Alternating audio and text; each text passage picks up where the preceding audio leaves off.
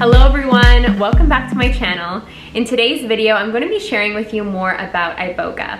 This is a plant medicine that I've actually created an extensive series about on my YouTube channel, which I'll be linking down below if you're coming across one of these initial videos or you're just curious to do a deeper dive. So Iboga is a plant medicine, and I myself have taken part in 4 Iboga ceremonies at the time of recording this video, all at Iboga Wellness Center in Costa Rica. And I honestly cannot recommend this experience more for people who are seeking life-changing transformation.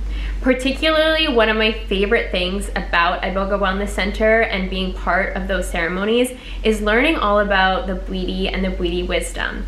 Levi Barker is the Iboga Provider at Iboga Wellness Center, and he was kind enough to sit down with me for an interview where I asked him if he could share more about the Bwiti wisdom.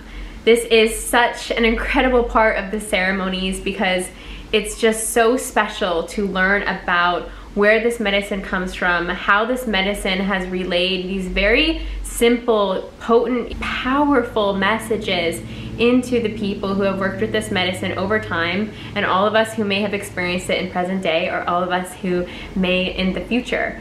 This wisdom is such a beautiful part of the experience and the ceremony with Iboga, and I'm really excited for you guys to learn more about this today. So without further ado, here's the interview with Levi.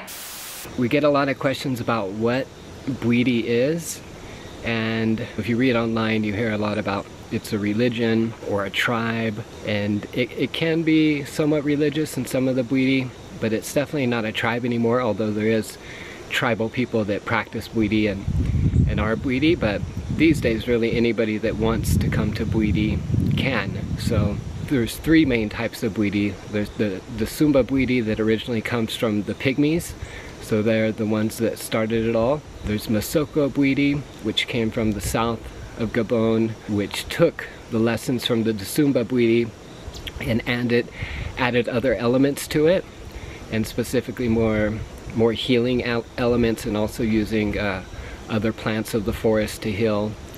And then there's Feng Bwiti, which a lot of times in Gabon they call it the Sumba Feng, which is synchronetic Bwiti, which incorporates a lot of different religions into it, including Christianity. And yeah, the styles are very different, the dance, the movements, even between all 3 of them.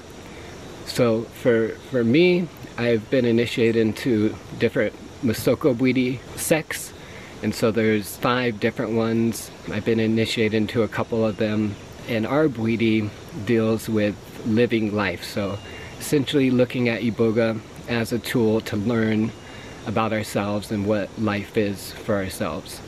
And so a tradition is followed from that, an oral tradition that comes from the medicine itself, that just gives us these very simple, grounded rules for approaching life and also the relationship with ourselves. And so when people come to Iboga Wellness, we share these lessons with people, but it's one thing to listen to it, and that's what Iboga gives us, is the experience of being able to live and know these lessons. So, you know, knowing things is very different than having to believe things. And so Iboga gives us the knowingness. Experience is the only way that we actually learn and experience things. Otherwise, we have to believe about things. And so Iboga, as people took it time and time again, just lessons about being a human kept coming up time and time again, and an oral tradition was spawned from there.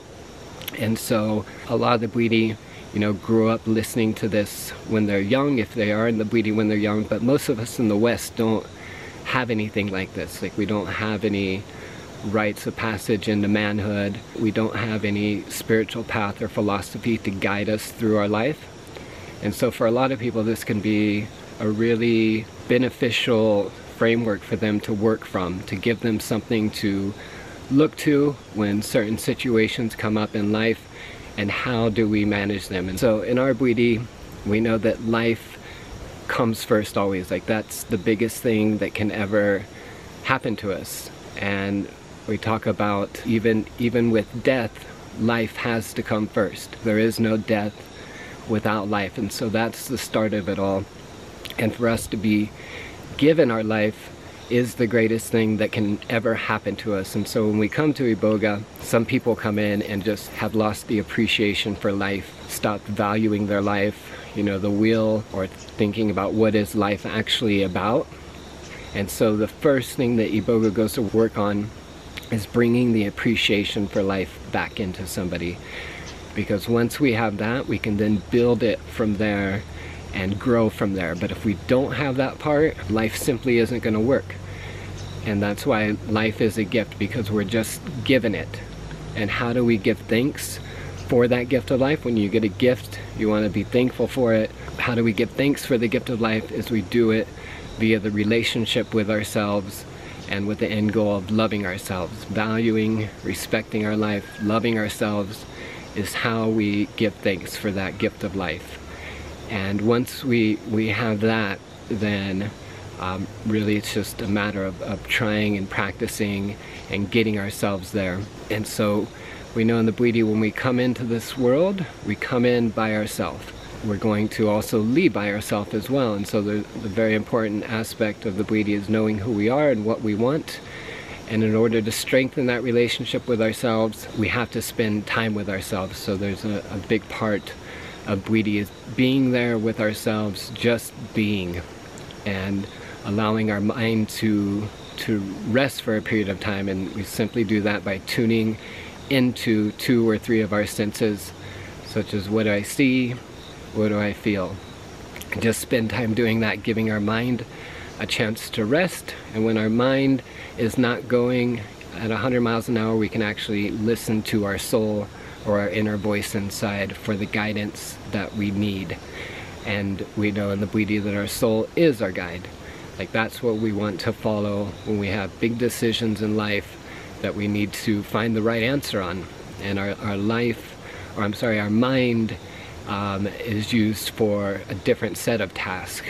You know, things that we have to plan, accomplish with our physical bodies. But when we want to check in and get the guidance from the inside for the big things that we need to do in life, we want to be able to go inside, and depending on how you look at that, whether it's your soul or the truth inside, your knowingness, that's where we want to be able to go with that. And if we don't have some present time, we're just not going to be able to hear that voice. If we're fully in the mind, which is definitely a sickness in the West, is living fully in the mind all the time, you know, things get very hard, and we feel like we can't make any right decisions. I know I've certainly felt that way before, that every decision was absolutely questioned and really self-sabotaged. And so using our senses is the way that we can listen in to our soul. And we know in the Bwiti, the only time ever actually happening is the present moment. And so our senses don't work in the past nor the future, they only work right now. And that's how we make sense of the world. If we want to know what's real and what's true, it's through our senses. That's the tools that we were given, including our intuition, our third eye. So 5 physical senses plus our intuition inside are the tools that we're given to operate in the world, to know what is real. And where we get in trouble a lot in the West is the difference between believing and knowing something. And the only way we can actually know something is via our senses. And so we really want to be able to confirm things in the Bwiti as being real. And we do that through our senses. And we're very careful with just thinking things in the mind or believing things. Whenever we don't have enough information to actually verify if something's true, we're careful with it. If it's a positive thing, it's not a problem. But if it's, you know, beliefs that a lot of us carry through childhood into adulthood, like I'm not good enough, I can't do anything right, like those are very common beliefs people have about themselves. I'm broken, I can't be fixed. Those can definitely take you down. And so the medicine brings you back into the present moment to connect with what's really inside there and give you a look at it.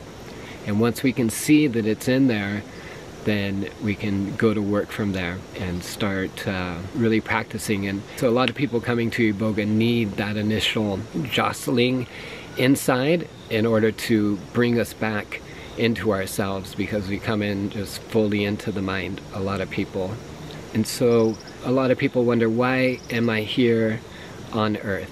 You know, and in the Bwiti, the very simple answer is we're here to live, to be able to experience life. And this is our chance to live. And so when we come into this world, we talk about in the Bwiti that everything that we'll ever need is already here for us on planet Earth. So our food, our shelter, even our loved ones, everything comes from nature. Nature gives us everything from the beginning. And so if there's something out there that we want, it is out there. And we make a distinction between things that come from man and things like laws versus the Creator. But whenever we are given life, the Creator also gave us the ability to create. And so in the Bwiti we see our job is to create our own life, create the life that we want to live and enjoy it as much as possible. And certainly not every moment is going to be enjoyable, but we want to have at least a good amount of time where we're not suffering, say, in our own mind. But those things can come up for everybody. Even the strongest of Bwiti still have to be diligent with their own mind. And so our job here on earth is to be and create the life that we want to live. And beyond that comes down to what do we want to spend our time doing in life. One thing to be aware of is the things that we do, our titles, like those things in the end won't give us our own happiness. Like it has to come from inside. So say myself, working with Iboga, I love doing the work, but it's not the thing that I lean on to make me happy. I know that has to come from within. And so in the West, we've kind of been tricked into, you know, work as hard as possible, grind as much as possible to make money and be happy. It works for a lot of people, but if we're working some job that isn't in line with our soul or how we live our life, it's just not going to give us our happiness. And so really learning to depend on yourself and taking responsibility for your life is the ultimate point. It's not up to our spouse, our brothers, our sisters. It's up to us to learn how to live this life. And so in a lot of ways, coming to Iboga is like going to school fresh in to learn about living life. And that is the properties of Iboga. That's what it's there for. That's why it was given to us, to really know ourselves and know about life and know what do we want in life. Because once we know what we want, then we can just go after it. We're not confused about what we need to do, what direction do we go. We see it and then start working to get there.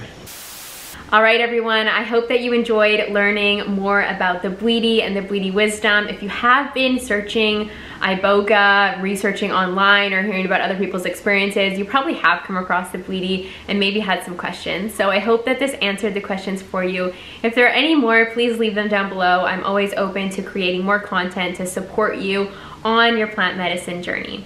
So wishing you a beautiful, abundant day, and I'll be seeing you again. Bye.